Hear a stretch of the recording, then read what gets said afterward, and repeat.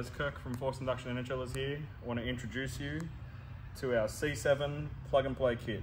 So we're using all CNC fittings here. We pre-make all of the hoses for you guys.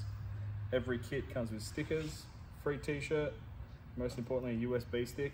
On here you have all the instructions, video instructions to follow along and install this. Really easy to install.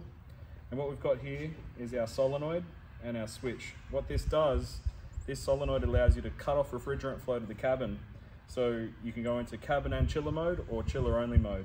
In chiller only mode, you'll use that in wintertime or when you're racing and you'll get colder. Today, it was 90 degrees and it was about 75% humidity. We got this with our stage 2 kit down to a 27 degree fluid temperature, which is really impressive. Now here on our chiller core, we use all proper AN12 male water ports. So we offer you optional AN12 full flow 90 degree push lock. So 3/4 inch hose will just push onto that. These are optional because you guys might want to run braided hose, or you could just use those for rubber. As you can see, all the hoses are pre-made for you guys. We also have our LT4 spacers, which includes a PCV extension, bolts, and a thermal blanket. This is separate to the chiller, but a really good supporting product. These plates and blanket will lower that blower running temperature by about 30 to 40 degrees.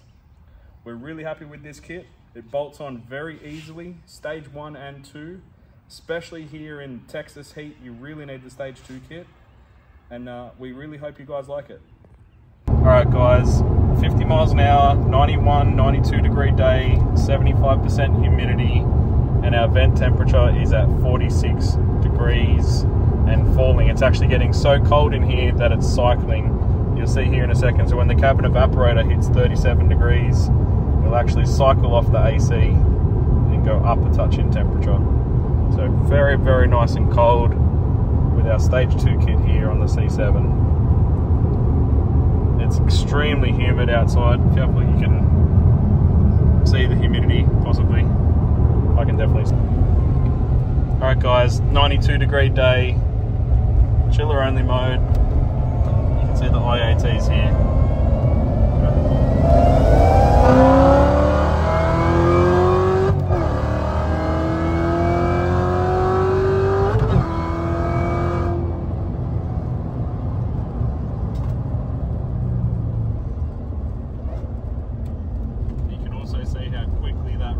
As well, because it's running the dedicated motorsports tank.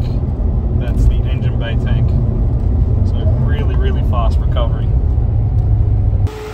Okay, the key to keeping cold is to run a nice sized tank like this. And if we have a look here at the blower, you have 50 degree temperature there on the blower. That's the key to keeping cold, is to run fluid volume. The chiller's job is to make this tank cold, and then that fluid volume is going to keep you cold while you're under wide open throttle. So that temperature there, where it got to 123 manifold air temp, you know, normally that's going to go to 160-ish, maybe even 170 on this particular car, the customer said. Like I said, it is an extremely hot day today, with the humidity as well, making it feel even hotter.